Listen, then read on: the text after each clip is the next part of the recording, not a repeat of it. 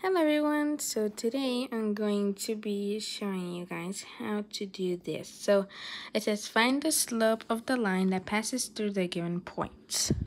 So I'm going to show you guys how to do this. So first, what you're going to need to do is this. y2 minus y1, then over x2 minus x1. So that's how you do that. So that's the formula we're going to be using. So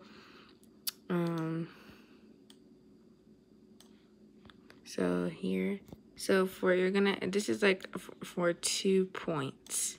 So if you have 2 points, you will use that. Okay, so first this is x1, y1, x2, and y2. Okay, so you have something like that. So then you put your line. Then you're gonna do -8, because that's y2. Y2 goes first. Then minus y1, which is another -8. And then you're gonna do x2, which is 5 for me, minus -3.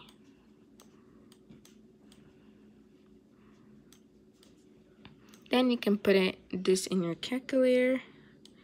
If you don't know what it is, just type it in how you see it. So we're gonna type it in our calculator. Let me get my calculator real quick. On here.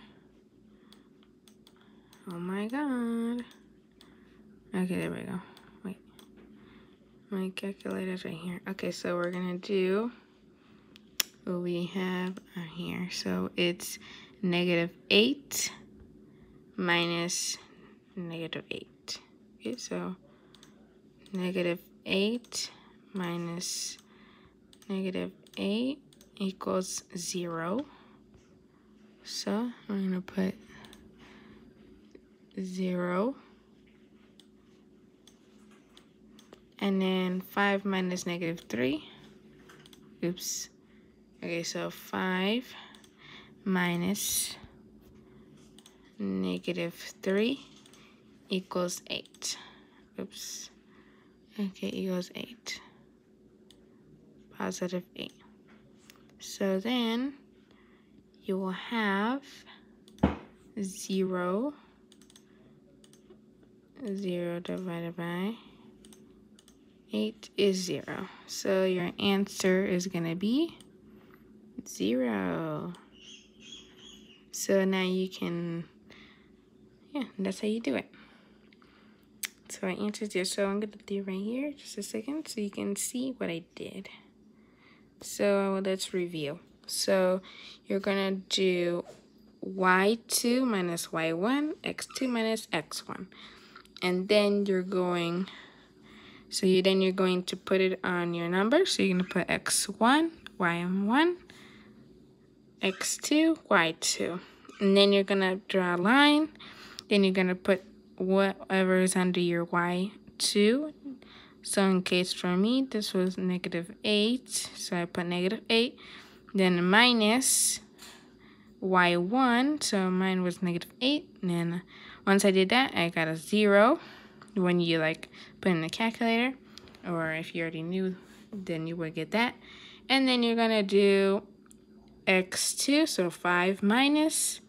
Then you would get x1, so 5 minus -3 equals 8.